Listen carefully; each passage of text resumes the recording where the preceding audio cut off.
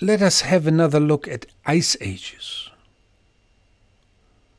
Okay, what do we mean by an ice age? Okay, it's about glaciers. Let's have a look at the distribution of glaciers, the ice extent, at the end of the last ice age, at the last glacial maximum. Let's do that first. Okay. And how we can do that is we can look at the sediment deposits in so-called moraines. And moraines are floating ice sheets, glacier flow, and the bedload transport, the transport of sediments and rocks in these glaciers. Okay? Because what we can do is we can derive the spatial extent by looking at the sediment deposits in the so-called terminal moraine. It's essentially the front of this glacier flow. Okay, it's shown here in the sketch, the terminal moraine, and all we need to do is try to, date rocks in particular regions or the special type of rocks that you can find, and you can reconstruct the locations of the terminal moraines. All right, and this is done here in this sketch. This is the reconstructed glacier extent at the last glacial maximum about 21,000 years ago. And you can see in the northern hemisphere that there's a dramatic ice coverage reaching into the mid-latitudes. More pronounced over North America than it is over northern Europe. You can see, but there's a dramatic change of the ice ages, and particularly if you look at England. Okay, so there's in the southern hemisphere it's less dramatic, but it's a significant increase of the coverage of regions with sea ice. And you can see that here too. And that's about 21,000 years ago. Again, this is when we're talking about an ice age. This is about as extreme as it can get. Okay. There are little influences on the climates near the equator. Okay, but we talked about that before. I show you another map. Okay, it was very similar, just looking now from focusing on the northern hemisphere, looking from above the North Pole. Okay, you see the maximum extent of the ice age, continental and sea ice on the left. You can see the sea ice in the Arctic Ocean. And you can see three large ice sheets: the Eurasian ice sheet, the Laurentide ice sheet, and there's another one up here. Okay, three big ice sheets. Today's continental and sea ice extent is different.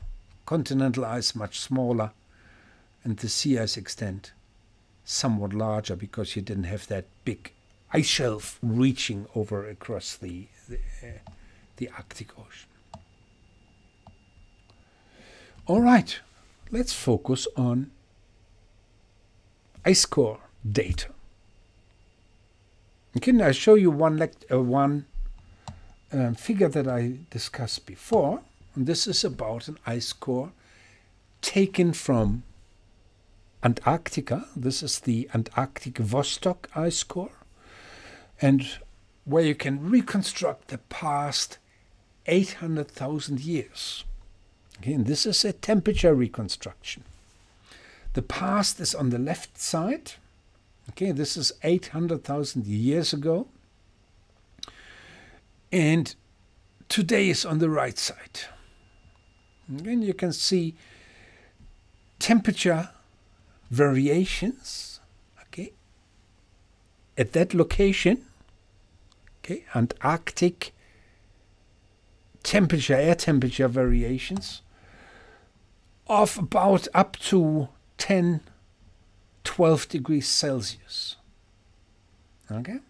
You can identify times when you had a warm climate, so-called warm interglacials, and you had times where you had cold conditions.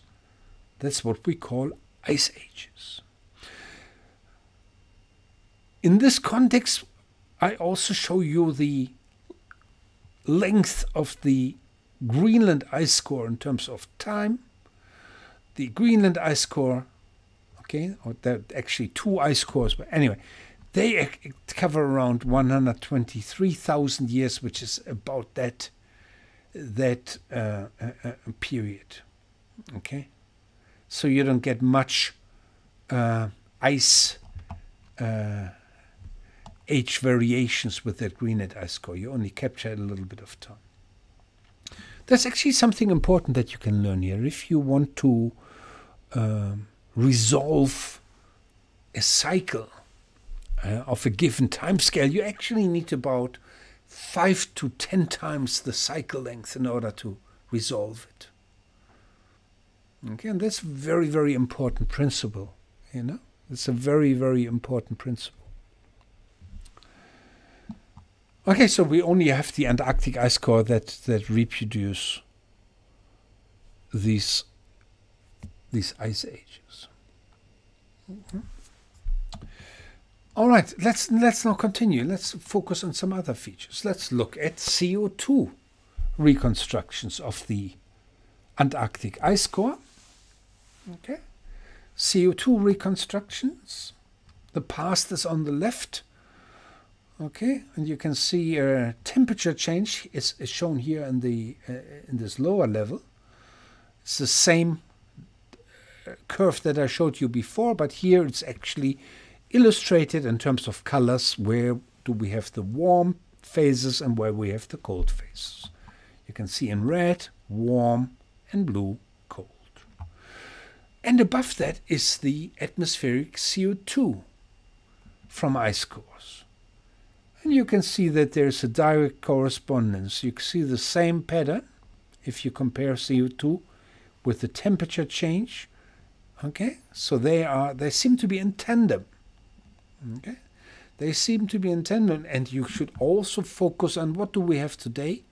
We crossed the 400 parts per million, and so during no time during the past 800,000 years did we have concentrations that we have today. You can see that dramatic differences in CO2 concentrations of what humans introduce to the atmosphere as opposed to what we had during the Ice Age variations. A closer look actually reveals in this example that the temperature signal actually precedes the CO2 changes in Antarctica. Yeah, the CO2 changes actually lag temperature changes in the southern hemisphere. And that confused scientists initially. It also, you know, it was confusing initially. And we talk about that a little bit later on. All right. So that's not all. You can also look at, on the next slide, look at methane. Okay, methane is shown here in the bottom level. Okay, it shows you the variation, and you find very, very similar variability. You know, when one is at a peak, the other one is at a peak. You can see very, very similar cycles. So there is a close correlation between these anomalies of CO2 and methane. Again, we also show it here for the past 1,000 years, and then what happened in the past few tenths of years. Big changes in methane and CO2. We never had these levels before. They were unprecedented in the past 800,000 years. That's how dramatic it is. And you will learn all about why that is. We will learn about in future lectures that CO2 and methane are greenhouse gases. That's the ones that actually influence the temperature on Earth. Okay? So the more CO2 you have in the atmosphere, the warmer is the climate. And methane, it's exactly the same. All right. So is there anything more? There is one thing more. It's just, and that's what we do, if you focus on the transition after the last ice age. And this is a little focus on the last something like 25,000 years in this last slide of this part. Let's do it again. Okay. And you can see that the CO2 concentration was around 200 parts per million, okay, during the last glacial maximum. And then there was a warming event, okay, and an increase in CO2. Okay, and these warming events are actually triggered by the Milankovitch cycles.